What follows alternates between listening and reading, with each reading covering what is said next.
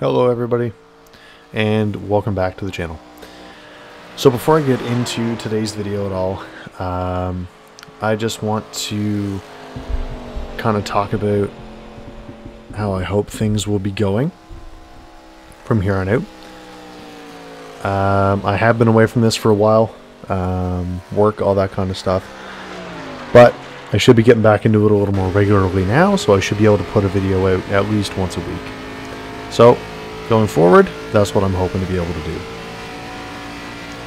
So, to jump right into today's video, jumping right into ARCA at Charlotte Motor Speedway, racing the Jack Daniels livery. We're in qualifying right now. We're on my first qualifying lap. First lap was pretty good, but the second lap is even better. Really started to get a feel for the car. I put in a lot of practice. I had a race actually before this as well, so I've had a chance to really get a feel for the car, get a good setup going, and see how I really liked how the car felt. So at this point, things were feeling good. The car didn't feel too loose. I managed to get it so that I wasn't sliding too much in the corners, wasn't losing a lot of traction.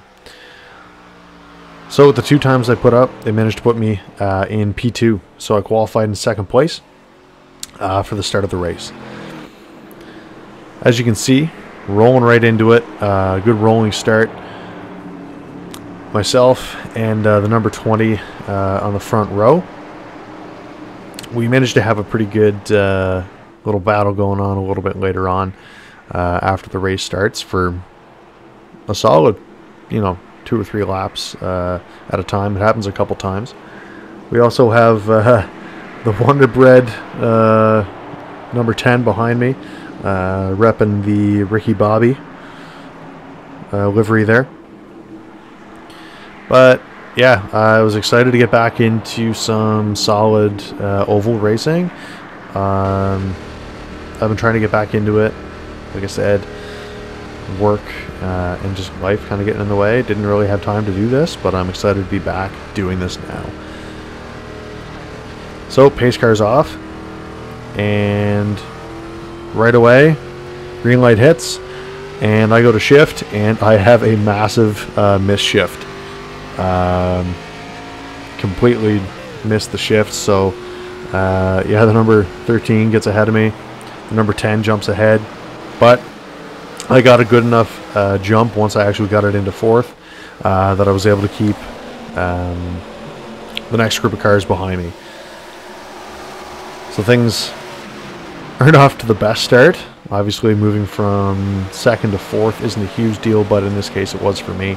The number 2 right on my tailpipe. Then, yeah, nice bright lime green car decides to just kind of take a little bit of a spill, goes across the grass, moves me back up into third, and the number 20 is just, he's gone. He's, at this point, I think he had like a solid 4 seconds on both myself and the number 10. Now, the number 10, I wasn't more than a second off behind him pretty much this entire time for the first few laps, but as things start progressing, I do start losing him a little bit. I was lucky enough to be close enough that I could actually get a good draft from him. But as you can see too, the cars behind me, we're starting to lose the pack, which is definitely a good thing for me. I was happy about that. Anytime you can, see that you're starting to pull away, that's always a good sign. It means I was getting good speed through the corners, wasn't losing a lot of speed. I got a really good feel over the last, the race that I did before this, as well as probably an hour and a half worth of practice. I really got a good feel for the car and the setup I was running.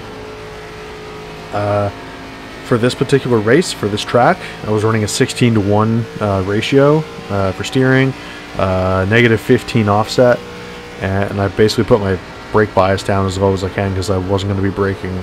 So I think it was at 60% for the front brake bias.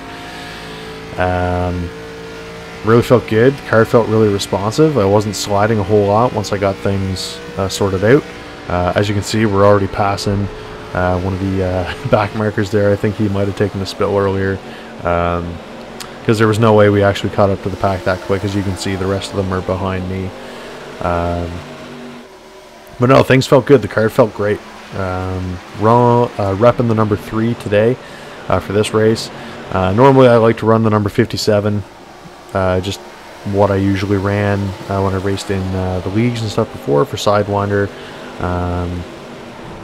But it was already taken, so I ran the number 3 in the Jack Daniels car.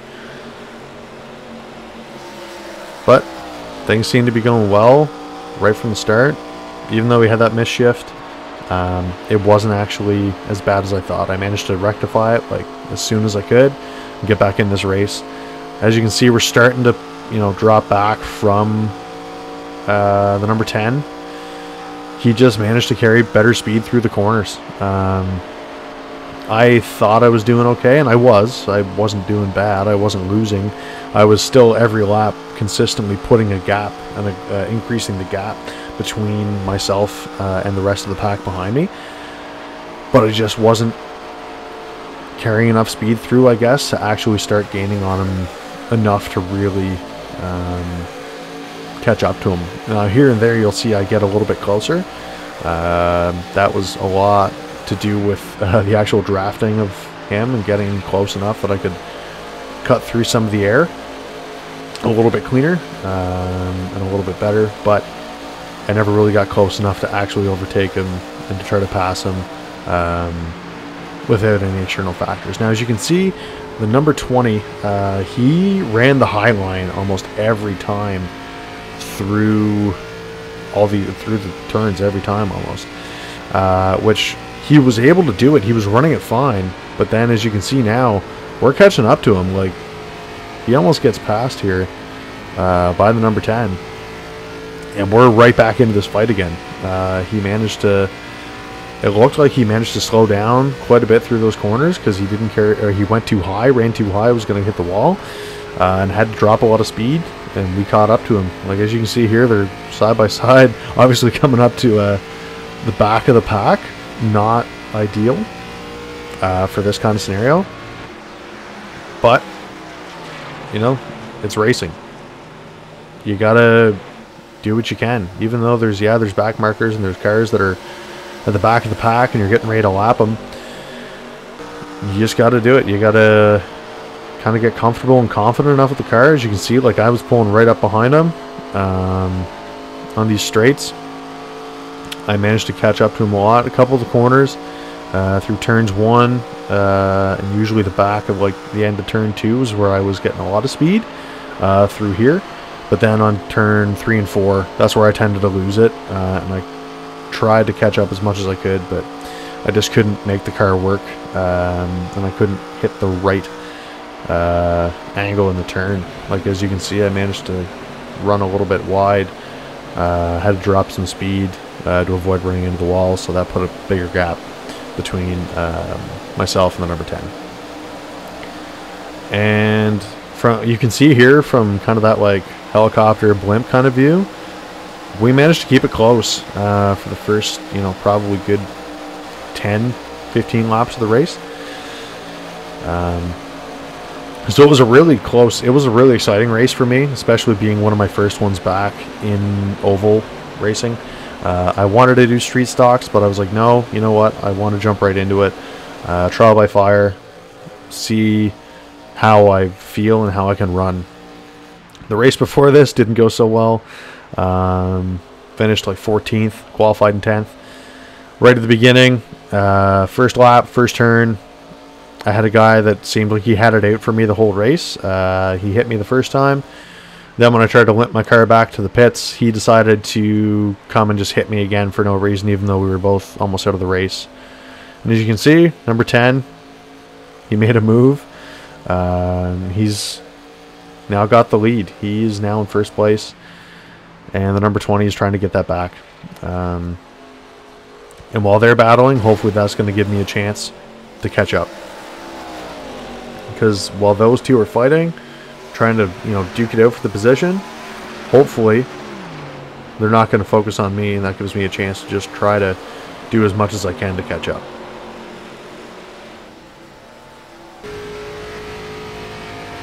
But as I was saying, last race, I think someone just had it out for me. And really, it just didn't end well. As soon as we both got back on the track, I was going to let him by so that he would stop trying to rear-end me and stop trying to, you know, basically spin me out, which he kept doing. He wouldn't do it. He wouldn't pass me. So I just kind of had to make it work. As you can see here, number 20 runs through one of the cars there. There was a bit of a wreck, and I just fly right by him here. Then I start to lose speed in the corner, obviously, again. So he's going to start catching up right again. So I never actually held second place for very long this entire race. I managed to move up once or twice into second, passing the number 20. But I never actually held it for more than a lap or two at a time. Just it seemed 3 and 4, turns 3 and 4 is where I really struggled. But I'm gonna keep racing here. It's almost by the time this video goes up, it should be, I believe it's like the end of week 11. There's like 13 weeks this season, if I'm not wrong. I might be. If I am, correct me, please. But it's coming to the end of the week for this season. Or week 11 of season whatever. So I'm going to try to race a little bit more here, get comfortable, get used to racing with the ARCA series again. But on the high note, well, as you can see here, we're running through some of the back of the pack now. And the 20 car and I, we're still just I'm trying to get ahead of him as much as I can. But I do catch up quite a bit here. We're getting a really good draft on him. And I'm going to try to make a move to the inside, going through turns 1 and 2. And I make it work, because that's where I was able to actually get a lot of good traction and have a good exit of turn 1 and 2. And I move back up into second again. But as you can see, he's really gaining. He never really drops back. And I lose a little bit of speed coming through 3 and 4 again. And I run a little bit high. He's going to take the inside and just go right by again. Coming through the straights, he's got the better speed. He had a better exit of the turn, so he gets second place again. But yeah, so with my license now, running Class D right now for both road and oval. But as you will see through this video and a couple of other videos that are going up,